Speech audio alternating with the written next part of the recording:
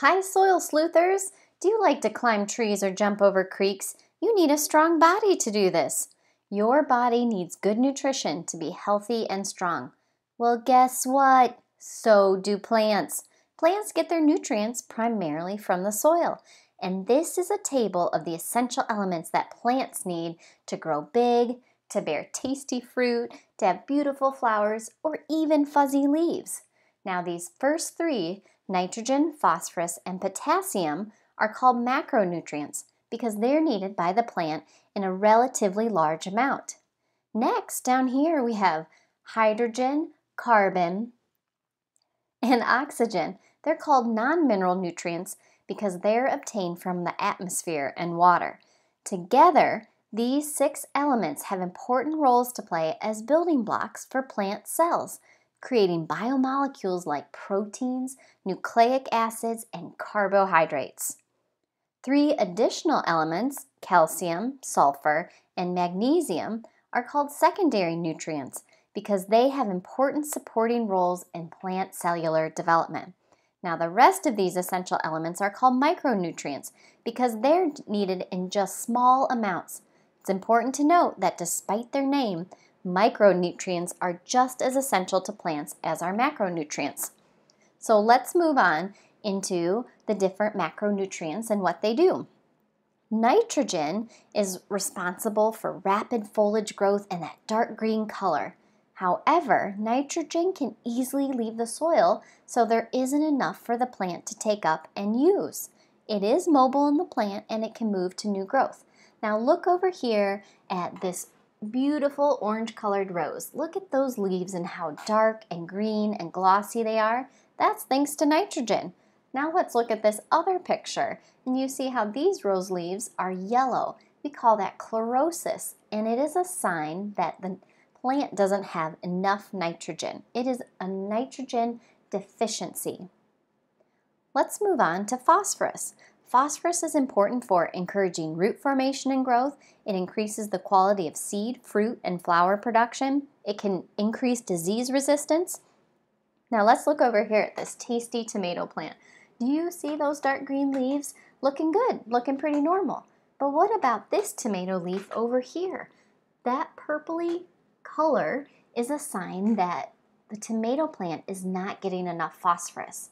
And for all you soil sleuthers out there, this is really important. If you're out in your garden and you see that your plants don't look quite what you think they should, I wonder if it might be a plant nutrient deficiency. Let's move on to our next macronutrient, potassium. Potassium helps plants overcome drought stress. When there's not enough rain and plants don't have enough water, it helps them manage that. It can improve winter hardiness or tolerance to cold. It can increase disease resistance, and it improves the strength of stems. Now let's look at this soybean plant here on the left. You see nice green leaves, just like a soybean should look like. And then you look at this picture on the right and you see that chlorosis, or that yellowing of the leaf, but then you also see necrosis, or the leaf tissue that's dying on the margins of the leaf. Those are symptoms that the soybean is not getting enough potassium. Okay, let's move on to these non-mineral nutrients. We all know that plants get carbon dioxide from the air. Everybody take a deep breath in, deep breath out. Your breath out is carbon dioxide, and the plant uses that carbon dioxide with water that's in the plant, and powered by sunlight, photosynthesis will happen, and the plant uses that carbon, that oxygen, and that hydrogen to form starches and sugars. And these carbohydrates are used as energy within the plant. Also, when a plant dies, carbon dioxide is given off from the decomposition of the plant, and oxygen is additionally important in the process of respiration. Now, plant cells are always respiring, always using energy. Let's move on to our secondary nutrients. We've got magnesium, which is a key part of chlorophyll, which, remember, is that plant pigment that helps absorb sunlight during photosynthesis. Sulfur is also important in the formation of chlorophyll, and it can help with protein production and making plant oils. It can also increase crop yields and improve produce quality. Then we have calcium. Calcium is needed in really large amounts by all plants because it is in the formation of cell walls and cell membranes. Outside of the plant, calcium plays a really vital role in soil structure. We're going to move on to micronutrients. These 8 micronutrients are really critical even though they're needed in just a small amount by the plant. Boron is used with calcium in cell wall synthesis. It's essential for creating new plant cells. Boron also helps with pollination and fruit and seed development. Chlorine helps in plant growth and development by regulating stomates. Stomates opening and closing in the leaves, and that's where gas exchange occurs, where carbon dioxide comes in and oxygen goes out. Manganese is important in plant processes, also including photosynthesis, respiration, nitrogen assimilation. Manganese is also involved in pollen germination, pollen tube growth, root cell elongation, and resistance to root pathogens.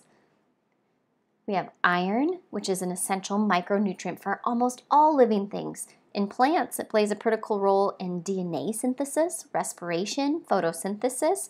It also helps in the synthesis of chlorophyll and essential for the maintenance of chloroplast structure and function.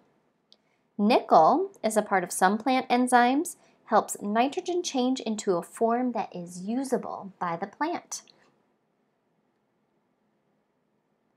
Copper activates some enzymes in plants which are involved in plant fiber production or lignin production.